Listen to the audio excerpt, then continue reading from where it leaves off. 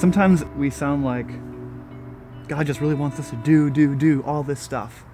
If you're not praying or reading your Bible or serving, being a part of a local church community from a place of freedom, then what are you doing it for? What are you trying to prove?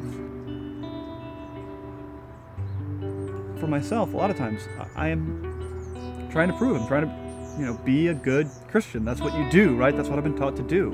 And those things, of course, in and of themselves are great gifts, but if we don't treat them like gifts, if we treat them like tasks that we have to do to earn affection, to earn love, to earn respect, it doesn't seem like that's a sustainable faith at all.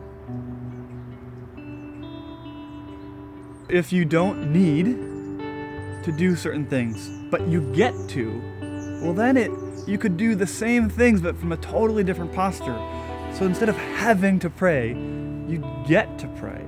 Instead of having to serve, instead of having to walk around your neighborhood and figure out what's going on and get involved with God is up to you there, you do that because you'd want to, because you'd be functioning from a place of freedom as opposed to a place of guilt. So the things that we do, the practices that we practice might not be functionally any different, but we'd be seeing them through a totally different lens.